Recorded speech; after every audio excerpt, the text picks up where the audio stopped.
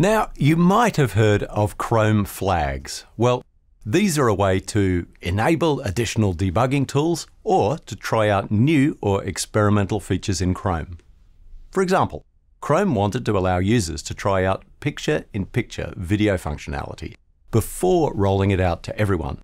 So the feature was made available behind a flag for people to try it out and to give feedback.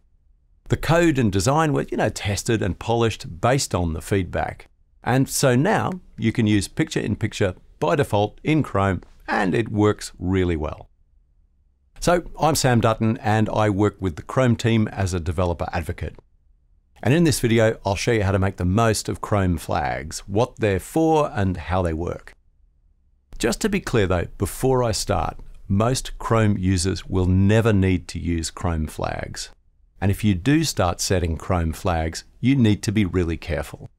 As it says on the Chrome flags page, by enabling these features, you could lose data or compromise your security or privacy. And just remember that these flags may stop working or, be removed without notice. If you're an enterprise IT admin, you should not be using Chrome flags in production. You might want to take a look at enterprise policies instead. But anyway, having said all that, if you are a web developer or you're just a curious nerd and you like trying out new technology, then getting to know Chrome flags can be really worthwhile. So you can set Chrome flags from the Chrome flags page. You find a flag by entering text in the search flags box. So for example, I want to enable Chrome's heads-up display feature for performance metrics. So I search for the feature, set the value to enabled, and relaunch. Now you can see I've got a heads-up display that shows technical information about web page performance. So there are, a gazillion flags for lots of different types of features.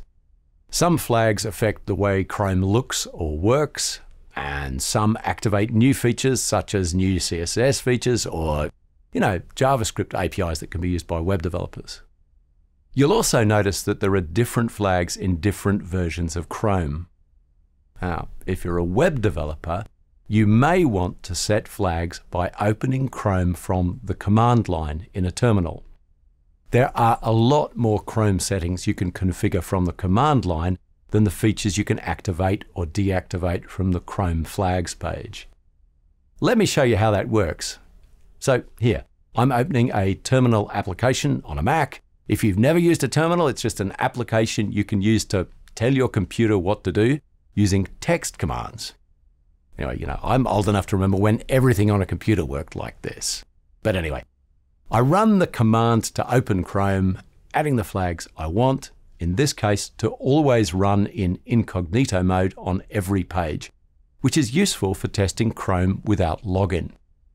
Now that's just one example, and there are many, many other flags for activating, deactivating, and configuring less well-known features. A couple of things to be aware of here. It's possible that flags you set could conflict with each other. In particular, the defaults for a Chrome flags setting might in some cases override your command line configurations. So, if the flags you set running Chrome from the command line don't work as expected, it's worth checking your Chrome flags page. Also, the Chrome flags page might not show the flag settings you've used from the command line. Instead, take a look at Chrome version. So that's Chrome flags. The chromium.org website explains how to set flags from the command line for Android as well as on desktop. And my colleague Peter has compiled a very long list of Chrome flags on this page. The last time I checked, there are more than 1,400 of them. And there are actually lots more flags available to configure JavaScript APIs and other features. And you can find out more about them from API documentation and proposal explainers. If you have any questions about Chrome flags or, just if anything's not clear in this video, please feel free to contact me via Twitter. And thanks for watching, and be sure to check out the other videos in the Chrome Concepts series.